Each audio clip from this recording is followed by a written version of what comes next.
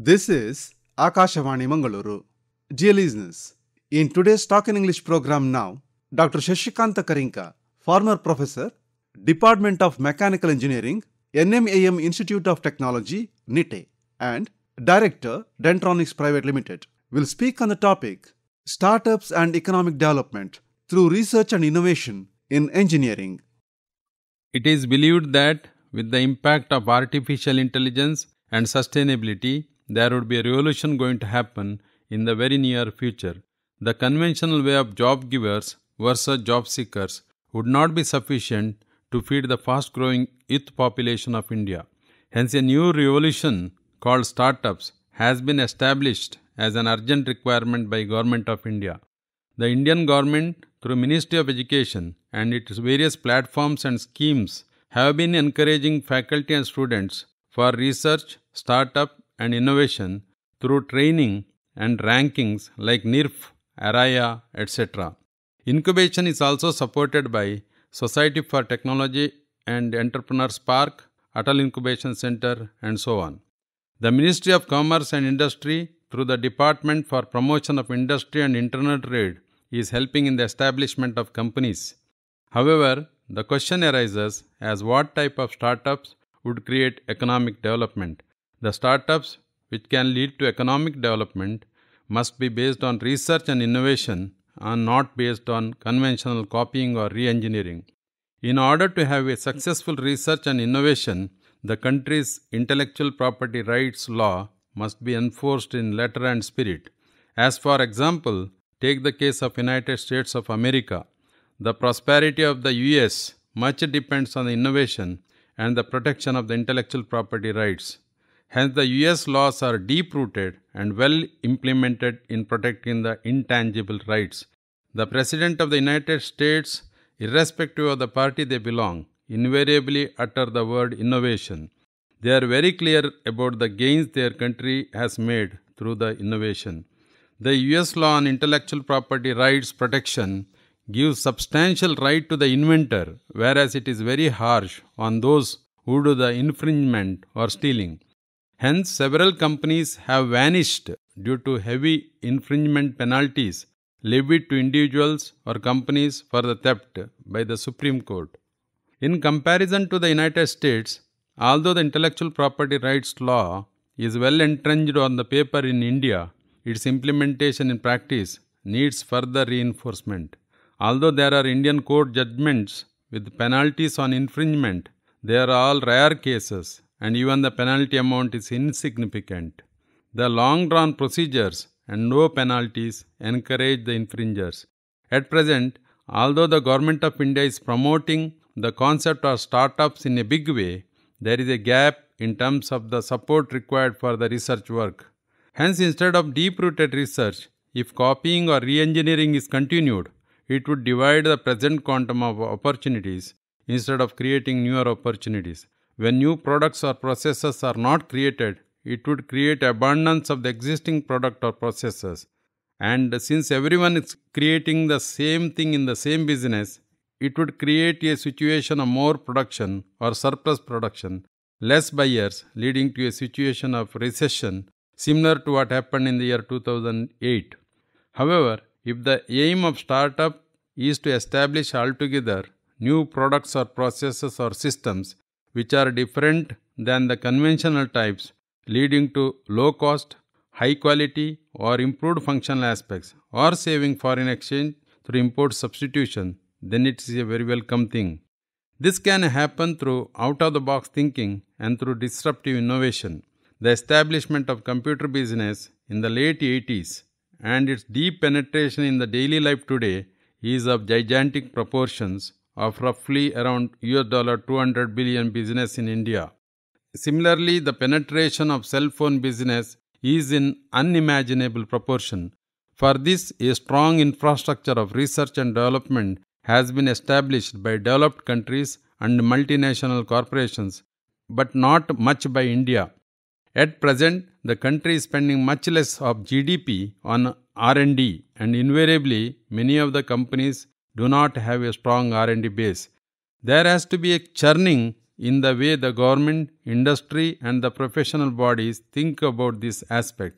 The culture of R&D, innovation, and startups to be viewed holistically but not in isolation, and has to consider all the future needs and also in a sustainability way. For example, if some experts are to be believed, semiconductor industry is treated as a highly confidential sector in India by some agencies, whereas in contrast, it is believed that some semiconductors are homemade in China. India is having a serious problem of foreign exchange spending in buying petroleum products. Added to this pain, it was feared that buying electronic items will surpass the petroleum bill. Hence, the government has seriously undertaken work on semiconductor industry as a part of Make in India to avoid dependency on other countries, generate employment, and save foreign exchange. Similar opportunities are seen in artificial intelligence, health sector products, agriculture, and sustainability products or processes in all sectors. Further, it would be worth mentioning a particular case study of the sunrise sector of the Indian economy, the automobile industry.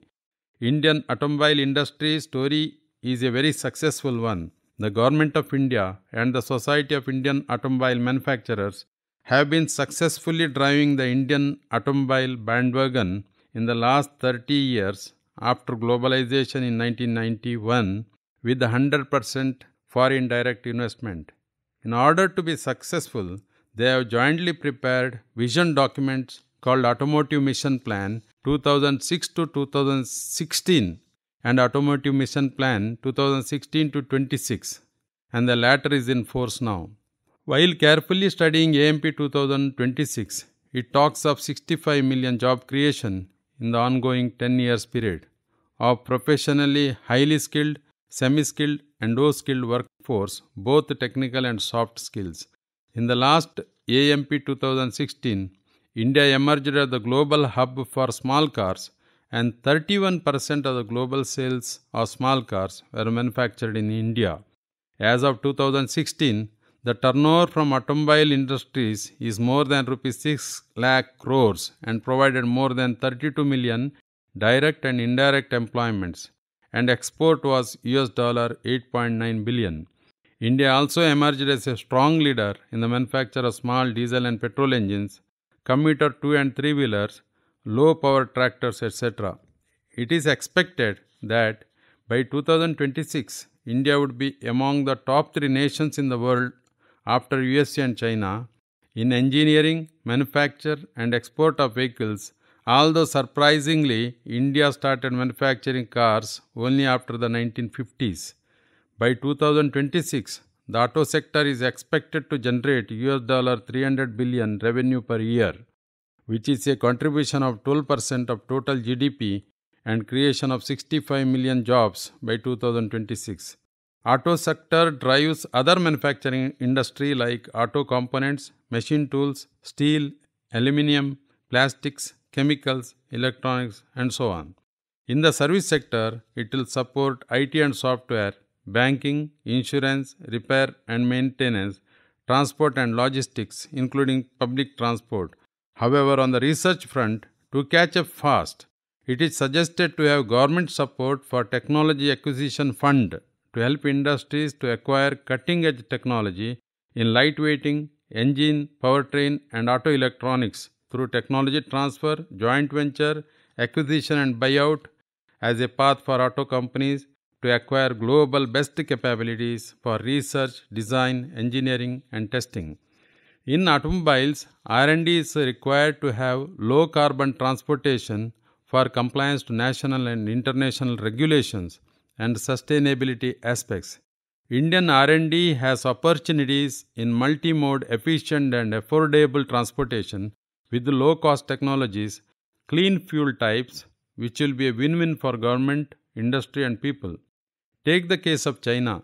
A lot of R&D work is published through high-quality research paper publications and also market-ready innovative products through patenting. China is competing with the USA for superpower status, including in advanced technologies such as artificial intelligence. Although power of US cannot be undermined as it is a very strong leader in innovation. What India needs to do? A culture of innovation has to be further reinforced to do disruptive innovation. We have to deviate from the conventional re-engineering types and stop playing second fiddle to someone.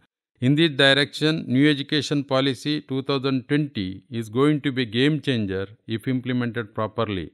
Apart from learning the basic concepts, it is expected to provide the required skills to engineering students to build the concept of creativity, to do invention through research work leading to innovation and startups. The difference between startup and entrepreneurship is that startup is supposed to give mega business as unicorn and mega employment opportunities. This will make in India a highly successful one leading to Atmanirbhar Bharat. Another important aspect to be kept in mind is the ever-expanding gap between industry and the academics. There may be two schools of thought, one saying gap is reducing and the other saying gap is widening. Whatever it may be, there is a gap. The practical sense of gap is industries do not publish highly confidential business matters, or they don't even go for the lengthy process of patenting. Until and unless academic institutions don't go close to industries and don't work together, these finer aspects will be missed ever by academicians, leading to widening of gap. Hence, an utmost care has to be applied to bridge industry-institute gaps. Moreover, the concept of professor of practice in academic institutions must be given higher attention, commensurate with their experience, and to have their say in the academic skill building. According to Alvin Toffler, for the new generation to be successful, it has to learn, unlearn, and relearn. One has to be ready for the change and be innovative in approach.